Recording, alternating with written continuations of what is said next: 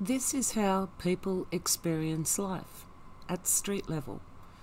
We have interactions with other people, we have activities, we go places, we do things.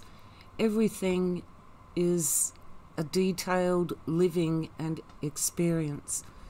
And it can seem quite personal, the things that go on around you, because, well, they are personal. They happen to you, the person. But our perspective is not the only perspective in the world. From the perspective of every other person in this planet, it can be seen differently. From the perspective of all living things, whether it's plants, fish, animals, birds, everything has its different perspective. As humans, we choose what perspective we are going to take on something, whether we look at something in a positive way or a negative way, whether we even look at it at all. That's actually called free will and choice. And even though there are those that are in Australia that would say that in Australia we have no free will and choice, every person has that in every moment of their existence. What we think is our free will. Sometimes our choices may be limited, and that is with good reason, because no matter where you go, from no matter which perspective you look at it, we are not on this planet alone. We are here with other people, other living things, so we cannot make all the choices only about us. Some of the choices we have to make have to consider everything else around us. So of course, when we choose as adults, we choose whether the things that we do, whether they will affect other adults or other people or other living things in a negative or positive way. These are the choices that you can make.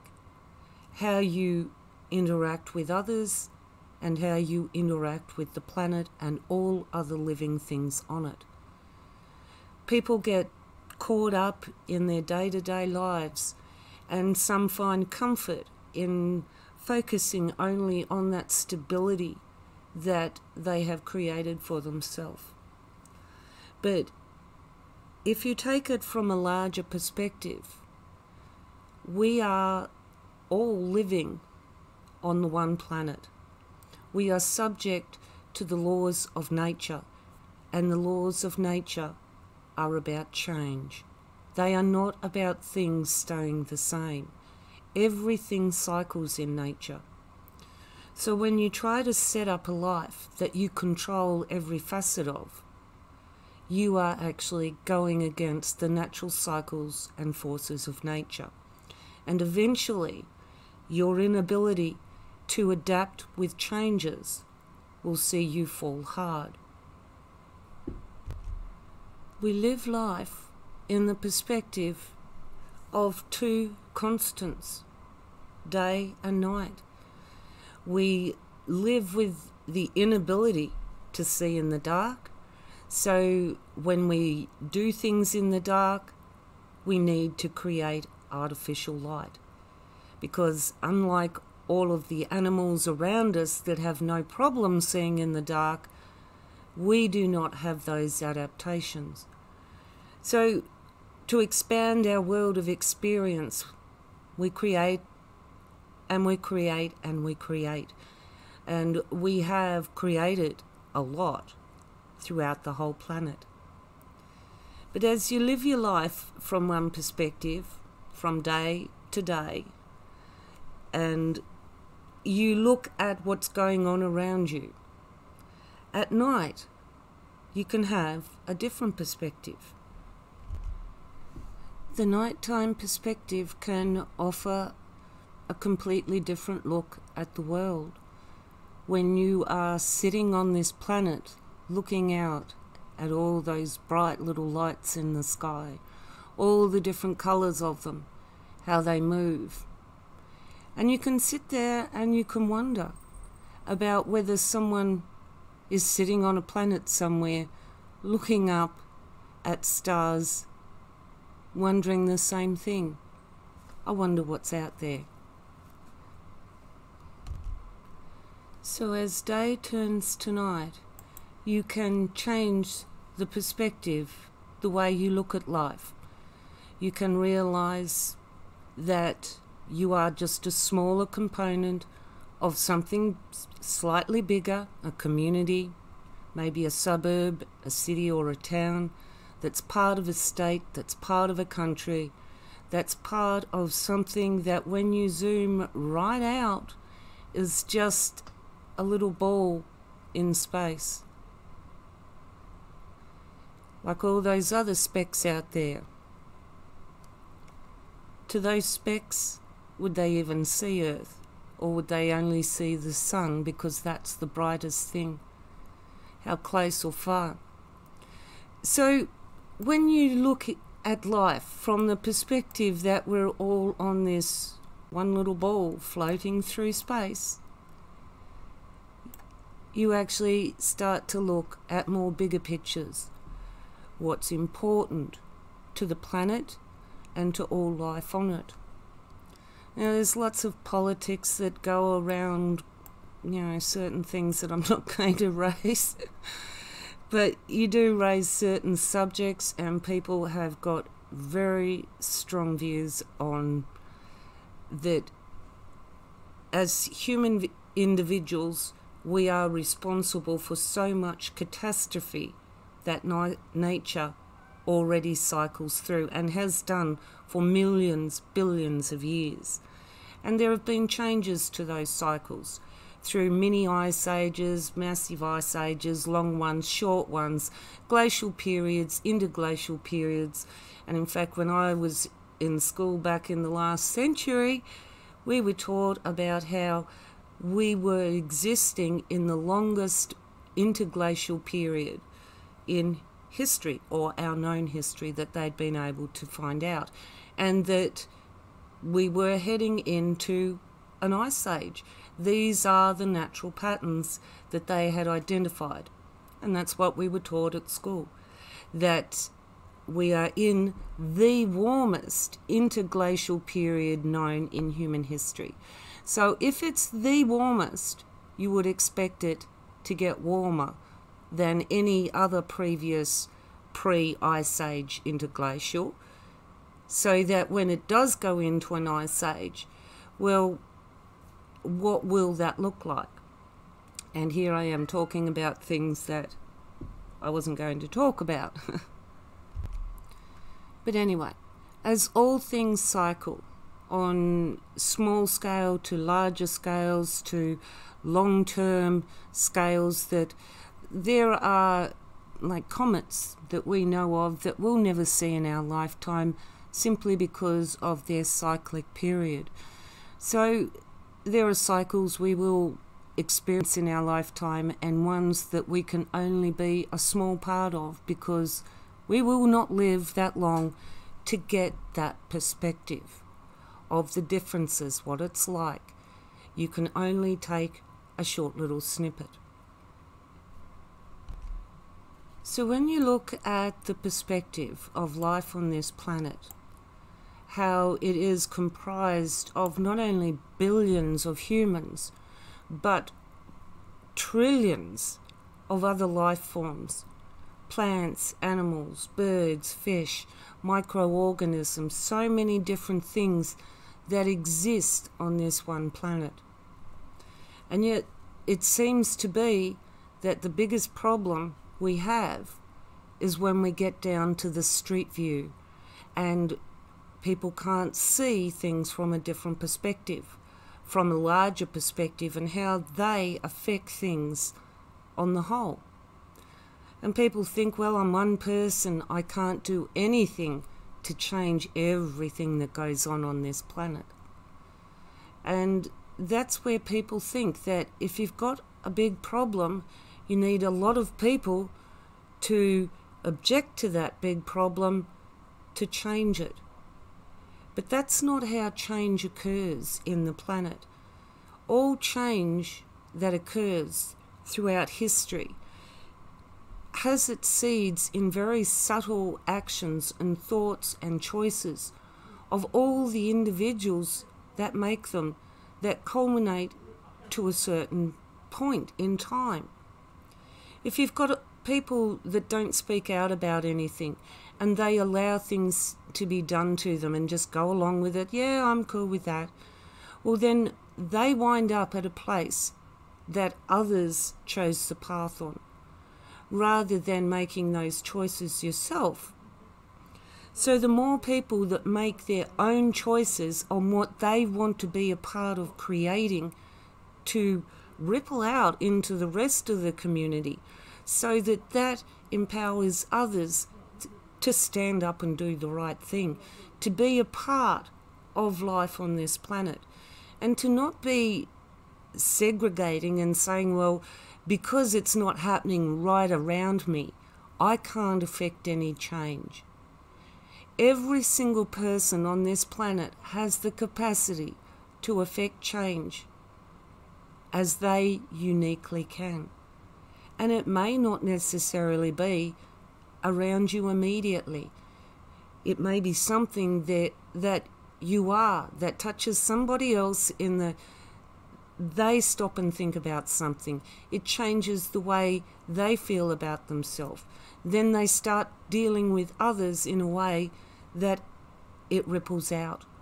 This is how you change the big things. Not by trying to knock it over with a sledgehammer, but by dealing with everything at the level where it can make a difference. There are so many issues that people raise that you can't make a difference to it. The only thing you can do is make a difference to the future with your choices now. And how you walk your talk affects other people in a positive way, that they then too do exactly the same thing. And the decisions that the society around you starts to change because the people that make up that society have grown and become better people, and they make different decisions because they see things from a different perspective. How we affect change around us to the betterment of all people is where we put our focus, realizing our strengths and weaknesses, and where, as a unique individual, you can best help this planet, other people, and help move things towards not just talking like some people do about, oh, you know, what we need to do is change, we need to be this, and all they do is talk, talk, talk. Well, be the change. Put your focus where you can help. Now, where I'm positioned, I have been keeping a close eye on what's been going on in the Tarkine with the big conglomerate, Chinese involvement, wanting to go in there and destroy all this beautiful, beautiful wilderness area. And, well, much as decades ago Bob Brown was in there saving the wilderness areas, he's still doing it today. And I've been keeping a close eye on it, thinking this is some dedication. It's the middle of winter in Tasmania, and 71 people have been arrested and more than 400 people have been on the front line in the Tasmanian winter. Now this guy up the trees right now, I can tell you where they are, they're looking at minus of a night time now. They may even get snow depending on, you know, what the winter's going to be like. But right now I can tell you outside I can't even see the street light down the road because there's that much fog. So I could only imagine what all of these people on the front line stopping the bulldozers from going in and putting up a tailings pit, which will only contaminate the waters and destroy the wilderness even more. So the focus that all of these people are putting into this, the heading of this email that I received was people power prevails. So it's not that I'm located here, you think, because I believe in this, that I would be out there doing what I can. I'd be part of those 400 people. But I'm also realistic about what I, as a human being, can actually achieve physically in those sorts of conditions now. I mean, if I was a lot younger, I'd be out there doing it. I could very easily physically do it. However, I give my hat off to Bob Brown because he's older than me. He's out there in amongst this. He was actually one of the first to be, well, I'm not sure whether he was arrested. I'm pretty sure he was, in a pre-dawn raid by police. This was several weeks ago now. So there's been an ongoing battle because more than 400 people focused their attention in one place. But all it needs is for people to focus their attention where they can help other human beings. And this is how we affect change. This is how you bring people together and make changes in your community, that then the community makes changes to the local laws make changes to the state laws make changes to the federal laws. This is how you change things. Not by taking on the big things that, David and Goliath. You act. Walk your talk where you can help others do things. Now, I suppose one of the reasons why Nightcap on Minjungbul actually attracted my attention was from decades of seeing destruction to habitat. This guy up the tree here, Nightcap on Minjungbul intends that currently the best part of 240 acres of natural bush, this is not the plantation eucalypts, but natural bush, would become open spaces. 240 hectares of all of this, all the trees would be removed and it's turned into open spaces. Now, this is supposed to be coming from the same mindset that is supposed to be doing exactly what this guy is doing, protecting the bush, protecting the wilderness, stopping the bulldozers, stopping the chainsaws, stopping the mining companies, stopping the gas companies, and stopping the taking of bottled water from local resources too, but that's another subject. So there's all these things that Nightcap on Minjungbul represent to say that they are for the environment, do no harm. This on the left here, what Bob Brown is doing in the Tarkine, is do no harm. That's walking your talk. What they intend to do over here in clear 240 acres or hectares of trees, is that I wonder how much 240 hectares of natural timbers is worth. How many millions of dollars? I'm sure they've already calculated that, which is why at the UKI meeting about the development that Dean Rodimer brought up, the biggest selling point was how much money they're going to make out of the timber. Not preserving natural heritage, not preserving the wilderness, not doing no harm, but how much money they're going to make out of chopping down the natural trees.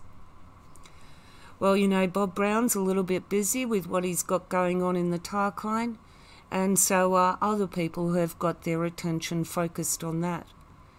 So anything that I would contribute to that is not going to achieve any greater success.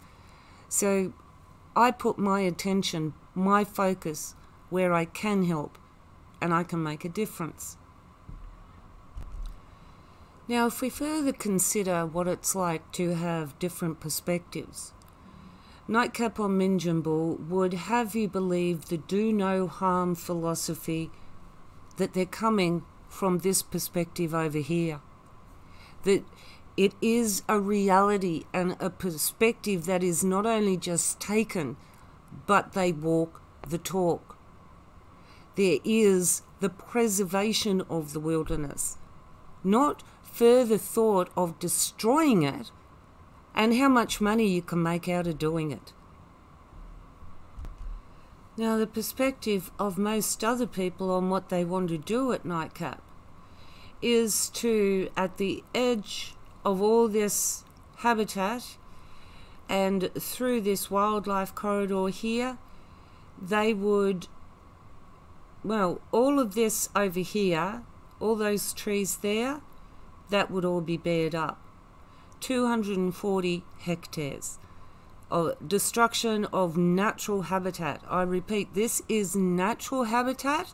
This is not any of this plantation eucalypt over here. And when I say just, it's just koala food. So even though it is plantation, it is, and it has created its own unique ecosystem, it is still an ecosystem that is a valuable part of the koala's habitat and other animal and flora species that do exist within that plantation area. Now, the recent changes that were made to the capital expenditure for Stage 1 in DA 21-0010 indicated that they wanted to put in 125 streetlights up here. Now, the thing about the country, when you look out at the dark night sky,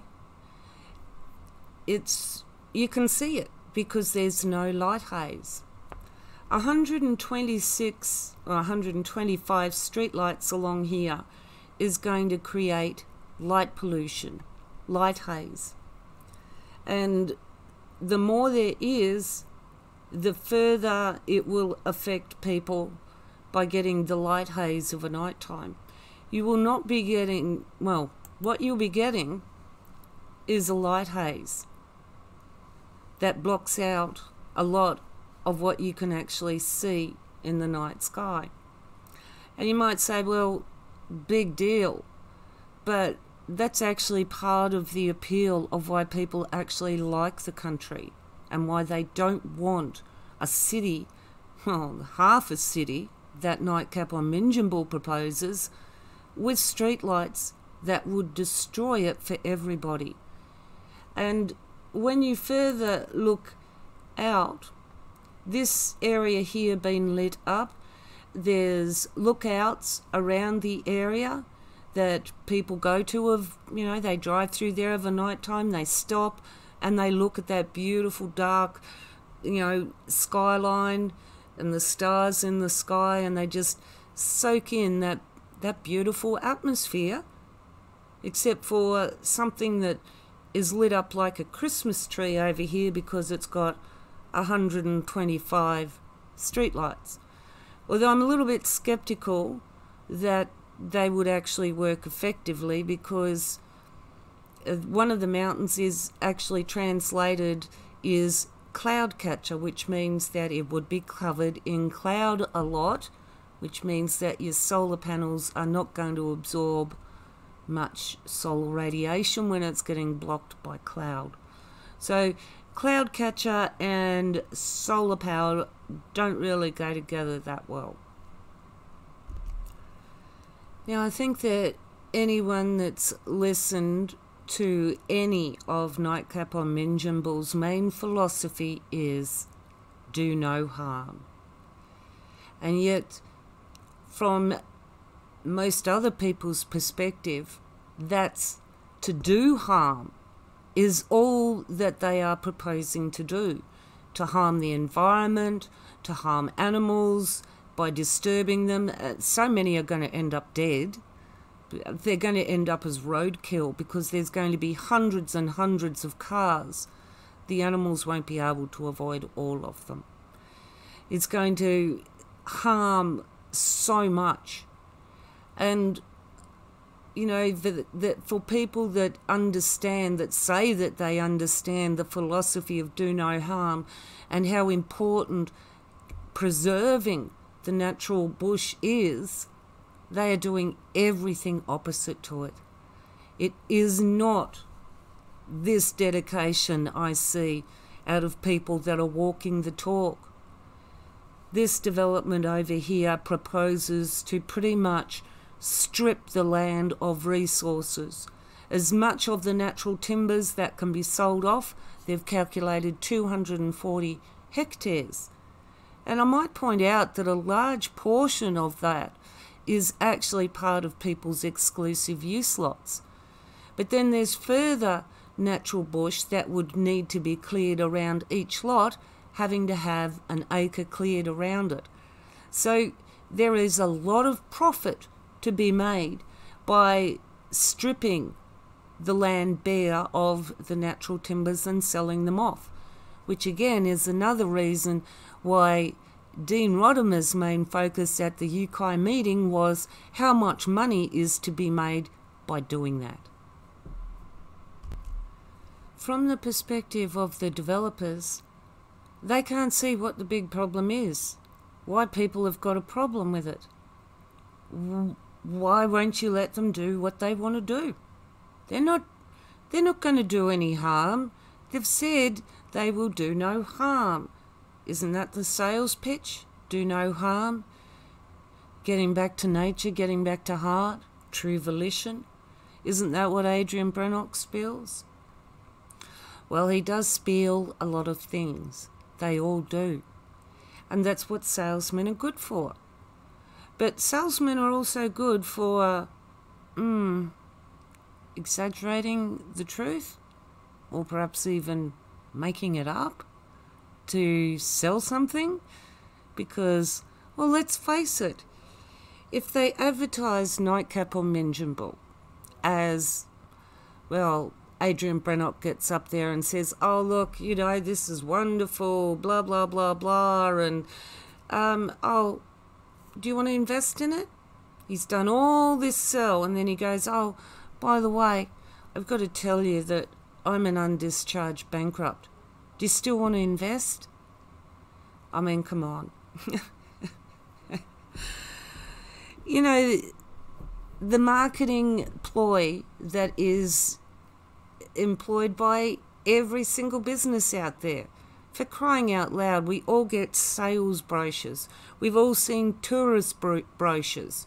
I mean, how many people have you looked at the tourist brochure and you went there and you never saw any of that? It didn't look as good as that. It wasn't nowhere near like that. They made it sound so exciting, but it was really quite boring and not worth the trip. Okay? So it's a promo, a sell. And even though they called their official documentary, it's not a documentary, it's almost an hour-long ad to sell Nightcap on Minjungbul. And one of the things that I think that is especially noticeable is that here they are talking about getting back to nature and true volition and everything. I mean, and everyone knows that nature has got a name. She's called Mother Nature. So if you really actually wanted to sell people on the Mother Nature, getting back to nature concept, you need to bring in the feminine touch. And I'm sorry, it is just completely and lacking in authenticity to get back to Mother Nature without having the feminine touch in there. Now that would also give, if they'd done that in their ad, had feminine representation, some kind of feeling that there was a balance between male and female, and that a community is family friendly, that it is supportive of all walks of life. It was strongly masculine, the advertisement. An hour-long advertisement was, well, if you take out the political campaigning and the political opinions and how they can, like Adrian Brannock likes to take the dictionary and redefine words to the way he wants them to be interpreted, as they all do. Mark Darwin did it, well, probably still does do it. Mark McMurtry does it. I mean, the thing is that when you do actually use words out of the dictionary that have got a meaning, you should actually know in what context to use them. And that's, yeah, that's something I'm going to do in another video. Because unlike Mark McMurtry, I'm not myopic. Oh dear. Yeah, I think that that was very well highlighted, but that, as I said, that's a joke. If you haven't seen the current affairs story that aired on Nightcap and Pete Evans' involvement in it, and, well, Adrian Brannock especially too, as an undischarged bankrupt, why Pete Evans is ignoring all the best advice from those with a perspective that is actually coming from do no harm. No, Pete Evans doesn't want to listen to the perspective of do no harm. He's like all these others that he's got in business with at Nightcap on Minjungbul. It's all about the money and how much money they can make out of it by, well, essentially, I tell you what, the day that you get a DA approval for stage 1, and after you've spent $38.9 million, let's see if stage 2, for you to actually live there and build there, would ever be able to be submitted, because the Tweed Shire Council have removed themselves from the state environmental planning policy, and only the local council laws will apply, which prohibits rural land sharing communities. So you will not be able to submit a DA for that. So that's just if you're not myopic like Mark McMurtry, you're not lacking foresight. Sorry, that was just the best part of this show. You know, I actually thought that it was such a well-presented, trying to bring a lot of complex issues in under 10 minutes. Wow, I can't do it in under 100 hours. It seems like that's how many videos I've done on it anyway. Actually, I have done probably more than that. But anyway, so just, well, I did this video to remind people that where you put your attention and where you focus things, and from the perspective that you're holding, is how we, each and every one of us, contribute to the greater change around us in the community that affects further out, that ends up changing policy. When I first saw Bob Brown come onto the scene, well, last century, he has not changed in his determination because of his focus to protect the wilderness. And there, well, in some ways, Australia and the rest of the world owe him a huge thanks for his focus and determination. So it only takes one person that then others then become focused on the same page, and this is how changes occur. But if you sit back and you don't do anything where you can act, that makes you as bad as those that you would complain about. As I said, walk your talk. Be part of the change that you want to see happen around you. And focus your attention where you can help others. And it might not necessarily even be in the same state you are living in, like me. Because I can best help others by focusing my attention on, well, through my own experience and what I understand about what's going on there is why it raised red flags for me in the first place, and why it should raise red flags for any normal person, and why, as was pointed out by a current affair, why weren't the red flags raised with Pete Evans? Well, they were. It was raised with Pete Evans on multiple occasions. His choice to ignore those issues is because he's greedy. He's more interested in the money that he would make out of it than do no harm. It's not like you've got to go to church to learn it, is it, Pete? Okay, I will do it briefly before I finish up. This is the story that aired, well, 2 days ago.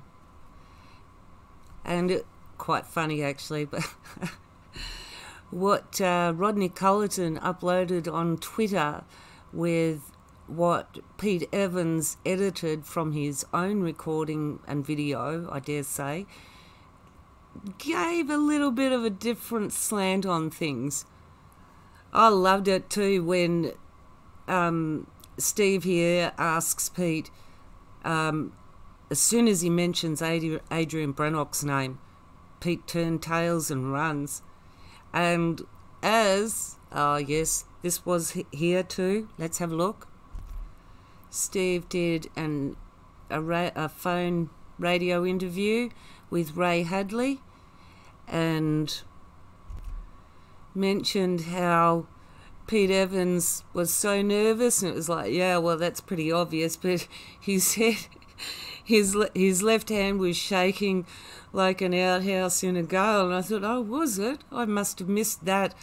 And sure enough, you go back, just as he's driving through the, he's up here somewhere. I think he's opened the gate and he's about ready to go drive through, and he's standing there holding the phone in his left hand, and yes, it is shaking, as Ray said, like an outhouse in a gale. So yes, it was a completely different perspective that Rodney Cullerton and Pete Evans had jointly put through on the Gap page on Twitter, that he was, in control and dealing with it. No, the most he had to say was enjoy the fake news. It's not fake news that Adrian Brannock is a bankrupt and that Pete Evans has got involved with them. It's not fake news. It's advertised all over their website, for crying out loud. And Pete's also got a link on his website for Nightcap. He's done a video promoting it, but I love the way that he tries to plead ignorance because he didn't do half an hour running around trying to get away from them from his yoga when his Zen was ruined, that he wasn't on the phone madly trying to find out, what do I say if they catch up with me again? Well, the best thing he had was to bring up a completely unrelated subject and try and attack on that, and then put out a short clip that made himself look like, hey, I honed him. I'd say by Pete Evans' shaken left hand, he was the one that got honed. Great job to the team at A Current Affair. And if you haven't read the article that Luke Mortimer has done, that's gone with the interview that Steve Marshall has done, then I do recommend reading it. Excellent article that does go on for quite a bit, raising points that weren't actually raised on the actual current affairs clip itself. As you can understand, there's only so much you can do in the format and the time available. So there's a little bit more detail, and a job well done by Luke Mortimer and the team that produced all of this and have brought what was going on at Bulla that morphed into Nightcap, and how, well, unfortunately, there are more people set up for a fall now than there were at Bulla. So the longer this goes on, the more people that will get hurt. It's as simple as that. I don't see the Tweed Shire Council allowing such destruction of habitat and the wilderness area. Their focus is very much on the wilderness area, culture and heritage. Now the thing being is that what they're proposing at Nightcap infringes on all of those philosophies within the Shire.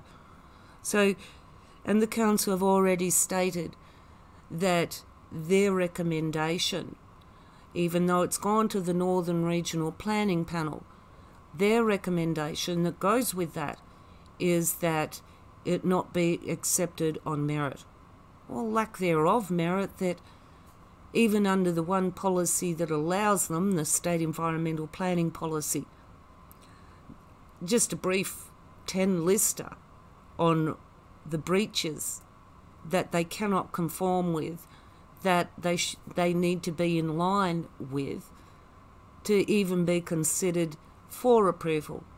So no matter who the authorising body is, whether it's the Northern Regional Planning Panel or the Tweed Shire Council, they cannot give consent because it does not meet the guidelines. Now, from the developers' perspective at Nightcap, they have tried everything to silence anybody's opinion, their right to free speech, by threats, legal threats, intimidation in other manner. Well, as you can see in the video, that if you click on the top, it'll take you to the current affairs story. You can see the hired thugs that Nightcap or Minjungbul have to protect Mark McMurtry or anyone else that lives there from what? You're supposed to be doing no harm, living in balance with nature. What do you need protecting from that you need a bouncer? That you need a bully boy to intimidate people physically with? That guy threatened physical violence as well as verbal abuse. But that is the first glimpse that a lot of people have had of what Mark McMurtry's bouncer does look like. So this is the guy that gets talked about a lot. Now we know what he looks like. Everybody knows what he looks like and what he's like. And that is a benefit, that if you see someone like that man coming towards you, he doesn't keep very good company. You know, people like that are bullies. They bully people.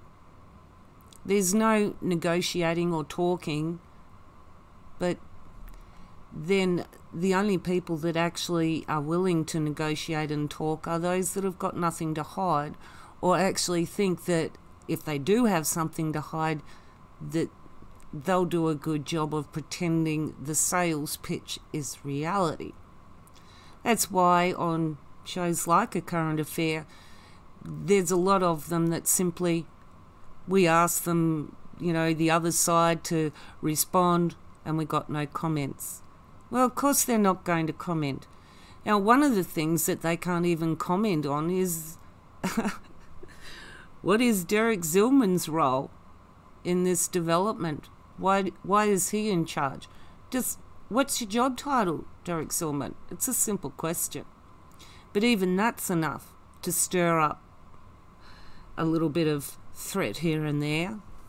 As I've seen it from an email that someone sent to me, that they received from somebody. Yeah, you're backing up the wrong tree. I think you're confusing me with somebody else, or that we're the same, but never mind, you'll figure it out, Derek. So I sort of can't wait for the sequel. Maybe that might involve Pete Evans and his involvement with Nightcap, the OSTF and GAP, MOU. I mean, he is, after all, now a senator, or trying to be a senator, with the Great Australia Party. And oh look, Rodney Cullerton, he's also an undischarged bankrupt. So Pete Evans, like Mark McMurtry, they like to do business with bankrupts. Wonder why that is. And I wonder why you would have such faith in someone that can't manage their own affairs, that you would think that they could manage other people's affairs. Why you would even get into business with a bankrupt. Oh, but he only became a bankrupt because the system was against him. Yeah, conspiracy theory stuff. Fake news stuff. Actually, Pete Evans is full of more fake news than what Rodney Cullerton refers to as the lamestream media. Actually, the mainstream media can get a hold of more truth than what Pete Evans can actually manage to grasp in between those two ears of his. Because even they can figure out what do no harm means. And on that note, I'm going to say, catch you next time. Bye.